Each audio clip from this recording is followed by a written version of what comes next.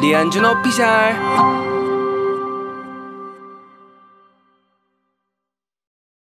소녀해부 하면서 놀자. 두근두근 하고 싶잖아. 너도 부끄럽고파 아플 정도가 좋잖아. 너도 그날 밤부터 널 진실을 진실만 하고 싶어. 나 ain't 네가 하는 사랑이란 말이 좀 꽤 어리버리하게 나를 헷갈리게 만들었고 너의 말 모조리 다 해부하고 싶게 만들었잖아. 날 정신병자라 했잖아. 못돼 오늘 밤은 바로 내일 아침 되면 괜찮아.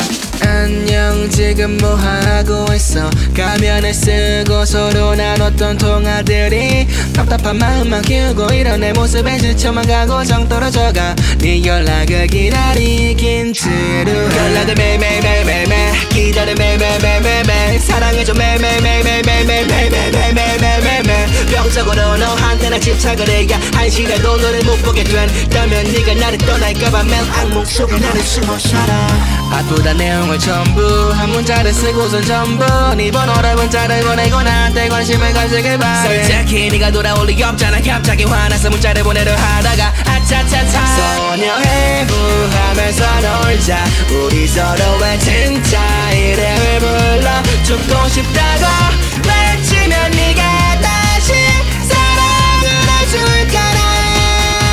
소녀해부 하면서 놀자. 두근두근 하고 싶잖아. 너도 부끄럽고파 아플 정도가 좋잖아. 너도 그날 밤부터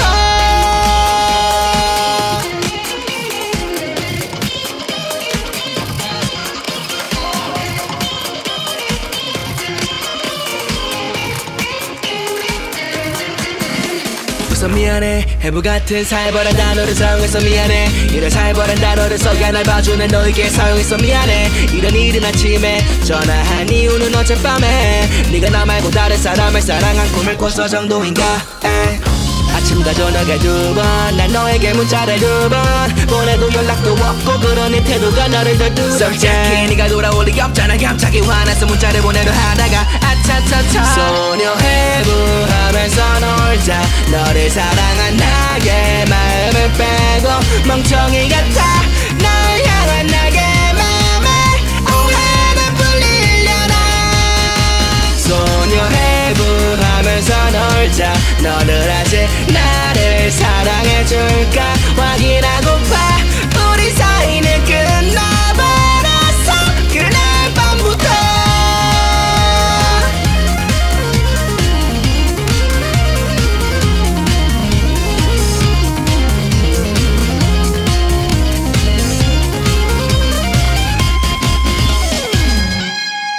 소녀해부 하면서 놀자. 우리 서로의 진짜 이름을 불러 죽고 싶다고 외치면 네가 다시 사랑을 해줄까나.